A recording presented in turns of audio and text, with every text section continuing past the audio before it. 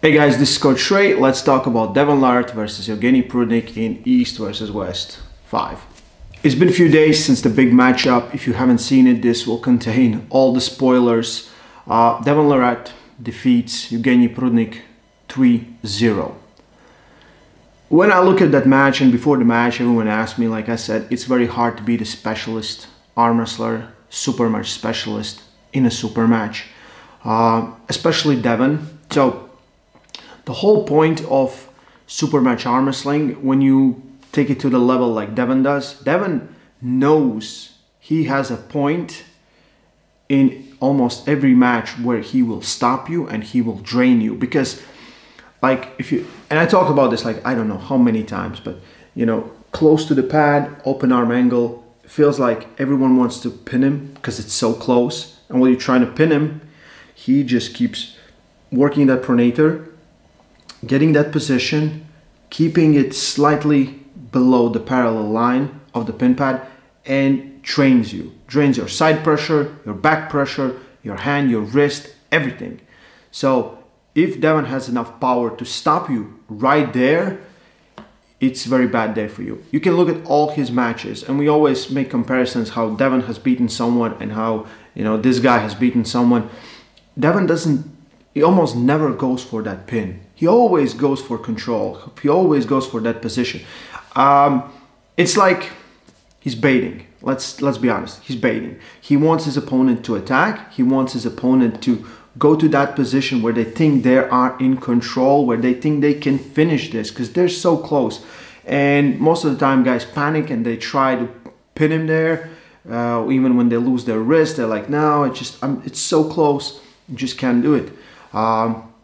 Maybe it will not work on round 1, round 2 it works.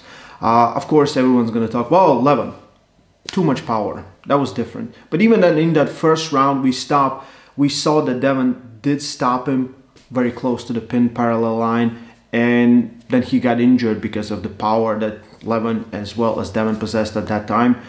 And at this point all the stars align.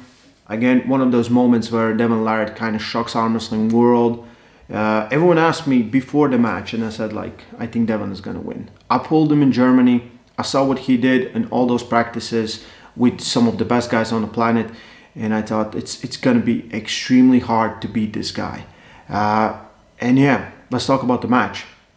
First of all, Jody screaming in the corner was absolutely distracting. But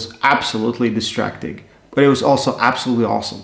You know, so much support for Devon. It was, you know, the whole place exploded when the matches start. I didn't like the long setup for the first round. I don't know, 10-15 minutes, because I wasn't commentating, I was right there. And I remember I was watching the match, first round, and after the first round, I'll be honest, like I lost an interest. I was like, there's no chance Evgeny can come back from this, because he suffered so much damage on that first round. Devon was able to, you know, hook him, you know, and pin him. It wasn't easy, but Devon was in control throughout that match. I have a feeling he would have won without the long setup, and I believe he would have won in Orthodox arm wrestling as well. So, you know, but the match, we needed to have this match. Always Devon's ducking Europeans and, you know, and all those things. The challenges for him are getting very slim, as well as, like, I think there's a lot of guys he can pull, but 115 kilos, this was the championship match. Evgeny beat Todd, like, you know, like there's levels between both of them. And now the real question is, who's the next contender in this weight? Or maybe it's a catch weight versus someone else like Gennady, Kurdecha, maybe even Hermes or Morozov, because all those matches make a lot of sense for me. They make a lot of sense for me. Like, Devon is that good. I was really happy to see him win, because like so much hate online, you know, and like when he took on Levon, he did prepare himself like crazy. He did show up in the best form and shape ever. Levon is just different. He's different. He's not on the same level or same reality where we are living in. He's different. So I absolutely believe when Devon said he was at his strongest, the problem was he couldn't show it because the strength gap was just too insane. Right now, I feel like there is a lot of matches to be made, and arm wrestling community is gonna get their entertainment, gonna get those stories told. How old is Devon? 47? I'm not sure. If you know, post it in the description and comments. Sorry, in comments. Insane. I'm so happy for him. Prudnik, of course, like he tried everything. He tried his mental warfare. He tried, you know, do everything as strong as he is. But when you never face someone like Devon, or even at this case Michael Todd, it will be very difficult for you to beat him. When you rely on your opponent to not have those sticky points in those positions. I believe there's a chance for Evgeny to come back. He can take a lot of information from this match. He can train, he can prepare, and he can give or even maybe beat Devon at some point. I think it's all possible because the match wasn't so one-sided. It was just, as soon as the match stops, it's so hard to beat Devon. You can watch all of his practice videos. The guy can pull for, I've seen him pull 6 hours. And it's the same match all the time. He puts everyone in that position. So he's becoming specialist, and we talk about like you can do a lot of stuff on table.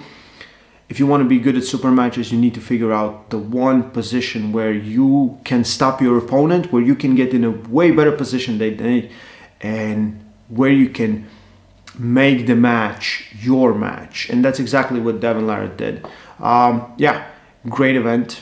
We're going to talk about other matches as well. I think I'll get Giannis to talk about his post-match analysis, but pretty much how we said the thing's gonna go, things went exactly that way.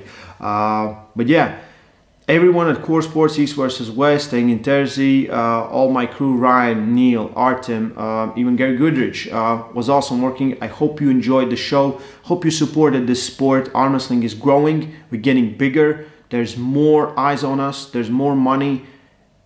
It's looking very good. 2023 is going to be epic. 2022 was the best year in arm wrestling history that I can remember for super much arm wrestling. Not for tournaments, let's be honest. But I think all of those things are going to come together and are coming back. And we already know that this works. Yeah, stay strong. Love arm wrestling.